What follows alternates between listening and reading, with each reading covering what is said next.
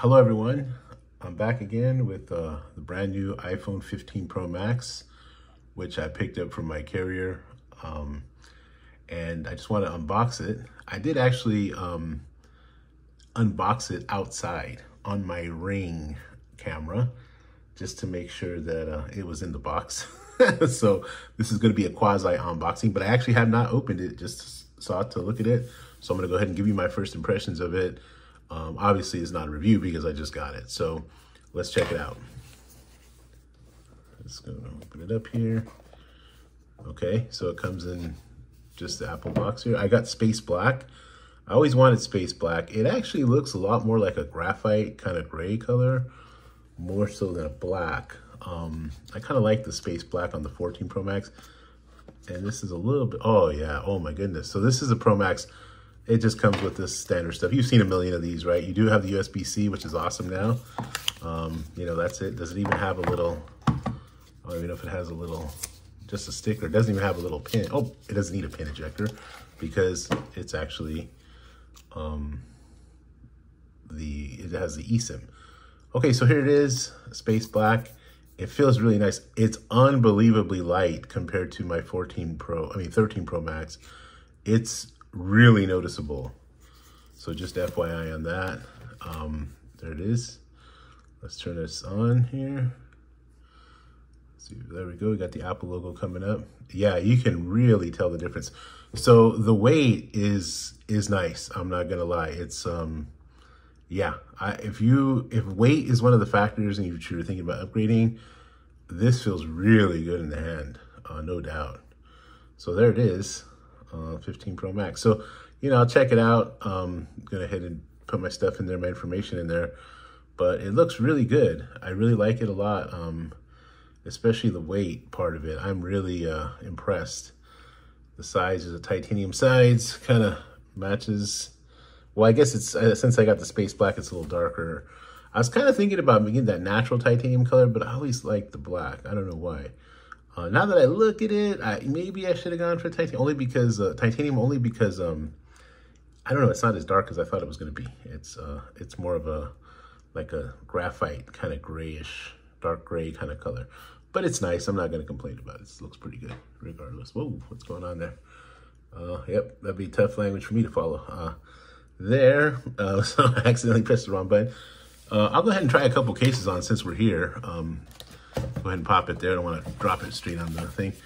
Let's go ahead and try the Taurus case here real quick, which I'm actually probably going to return because the other case that I bought, as a matter of fact, let's just go ahead and put the Alofe case on there as well. The Alofe case I bought is actually just like the Taurus case, so you know, there's no point in really doing that.